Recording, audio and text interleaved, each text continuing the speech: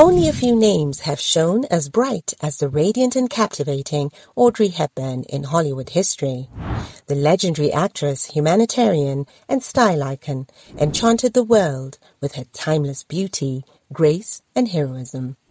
But amidst all that, life dealt her a series of tragic blows that ultimately led to her death.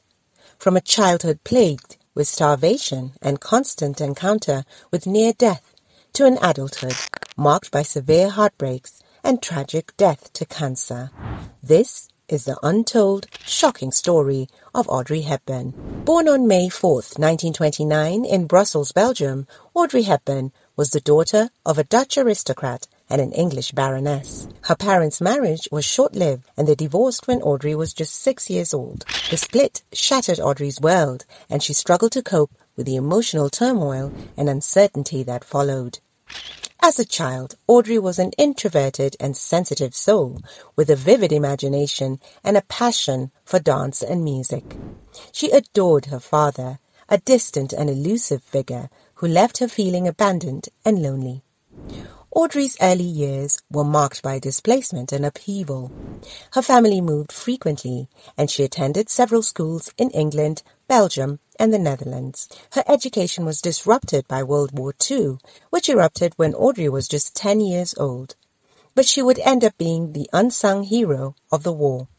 Operation Market Garden was a name that evokes images of heroic gallantry in the face of insurmountable odds. It was a daring invasion of the Netherlands by Allied forces during the Second World War, intended to strike a fatal blow against the Nazi war machine. However, as history has shown, the mission ultimately ended in disaster, leaving brave British paratroopers stranded and fighting for their lives in the heart of Arnhem. Yet amidst the chaos and devastation, there were tales of courage and hope that have endured to this day. One such story is that of a young Audrey Hepburn, then just a teenager, who played a crucial role in the Allied effort. For a week, she and her family risked their lives by hiding a red devil, one of the British paratroopers, in their basement. It was a dangerous and selfless act, one that spoke to the unbreakable spirit of those who fought against tyranny and oppression. Hepburn's heroism did not end there. Throughout the war, she and her family endured unimaginable hardships as they lived under Nazi occupation. They faced constant danger and uncertainty, never knowing when they might be discovered or, worse, become victims of the bombs that rained down on their village. It was during these dark days that Hepburn even showed more of her heroism. Though she was just a teenager at the time, she volunteered for the Dutch Resistance, an underground organization dedicated to fighting the Nazis and helping those who were in need. Hepburn risked her life to transport messages and supplies, and she even worked as a nurse, tending to wounded soldiers and civilians. Hepburn's work with the resistance was dangerous and grueling, but it was also deeply rewarding. She saw firsthand the impact that even small acts of kindness could have on those who were suffering, and she was inspired by the resilience and the courage of her fellow resistance fighters. Her work with the resistance wasn't the end of her heroism either. In fact, it was just the beginning. Hepburn and her family were in a particularly perilous situation.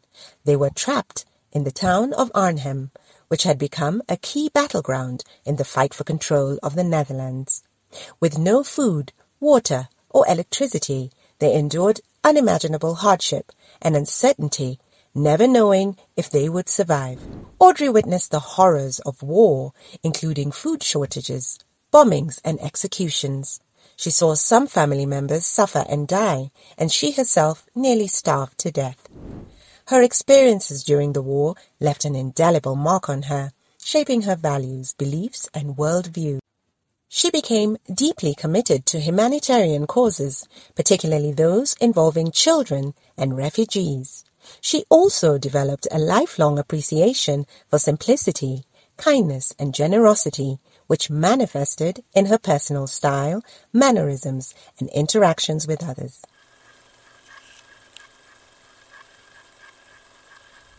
After the war ended, Audrey enrolled in a ballet school, hoping to pursue her dream of becoming a professional dancer. She landed a few small roles in British films and television shows, but her big break came when she was cast as the lead in the Broadway play Gigi in 1951.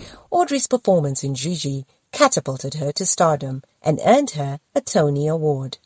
Hollywood took notice, and she was soon offered the role of the princess in the romantic comedy Roman Holiday in 1953, opposite Gregory Peck. The film was a critical and commercial success, and Audrey's luminous performance won her an Academy Award for Best Actress.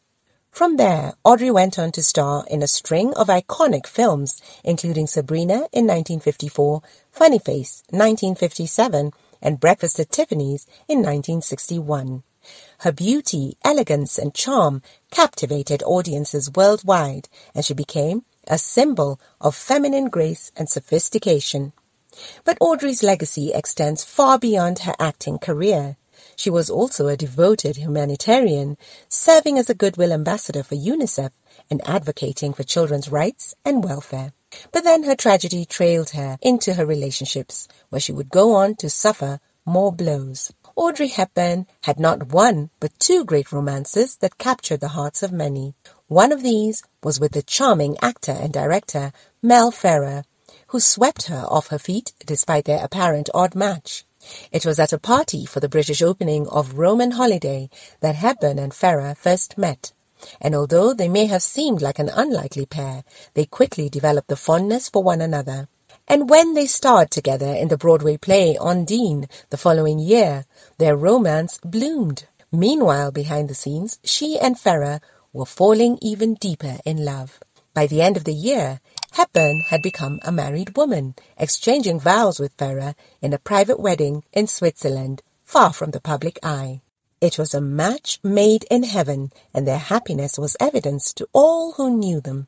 As they acted together again in the film adaptation of Leo Tolstoy's War and Peace, it was clear that Hepburn and Ferrer's love had only grown stronger. But even though they were in the spotlight, she remained hesitant about press involvement, wanting to keep their romance private and sacred.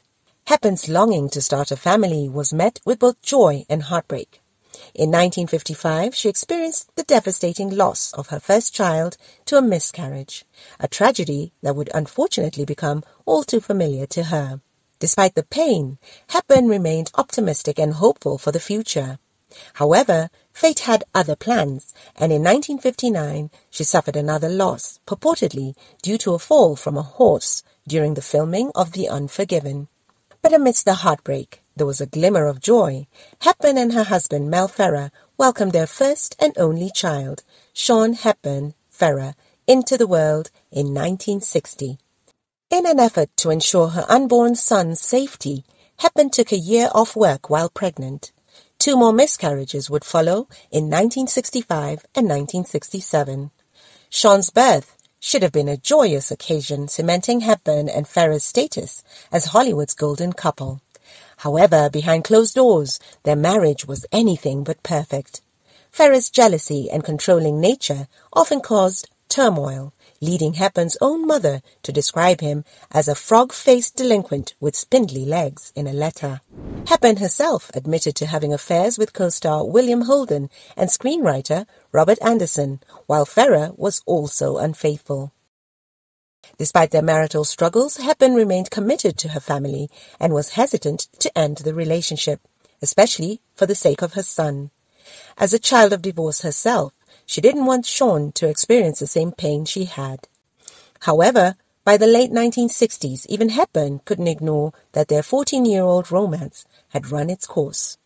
In November 1968, the couple announced their divorce. Though Hepburn would eventually find love again, it would be over a decade before her other great love would arrive. Her second romance was a surprising plot twist. It was the 1980s, and she was introduced to the dashing widower Robert Walters through a mutual friend. At the time, Hepburn was still married to her second husband, but fate had other plans in store for her heart. Walters, a Dutch businessman and a television actor, was hesitant when he asked Hepburn out on a date. She initially turned him down, citing a night shoot, but the very next day she asked him out for a drink, which turned into an unforgettable dinner. Soon after, the two were spending hours on the phone, deep in conversation and discovering newfound love. At the time in our lives that we met, we had both made our mistakes, Walters told People magazine in 2017. If chance would have it that we would have met at an earlier stage, we might not have had the discoveries together that we did have, and found those things in life together that were valuable to us at a later point in life when we were both more mature. At the time, Hepburn was still married to Italian psychiatrist Andrea Dotti, whom she had met in 1968. And wed the following year. They also had a child together, Luca. Despite her marriage being effectively over, Hepburn wanted to prepare her husband and their child, Luca, for the news of her new love. According to Walters, Dotti took the news well, even complimenting her by saying, "You look very beautiful, you must be in love." And indeed, she was. For more than a decade, Hepburn and Walters made a life together, juggling their careers and their romance. They never tied the knot, but Hepburn viewed herself and Walters as a married couple, often introducing him as "my husband Rob" to friends and family. They were happy in their own way, and that was all that mattered. Their love story ended tragically in 1993 when Hepburn lost her battle with a rare form of abdominal cancer. But their love, like the actress herself, will always be remembered as a thing of beauty that brightened up the world. Audrey Hepburn's death is a tragedy that reverberates across time, a loss that leaves a profound and lasting impact on the world of cinema and beyond. It was the culmination of a life that was filled with both joy and pain, triumph and heartache, but one that left an indelible mark on the world and the people who knew her.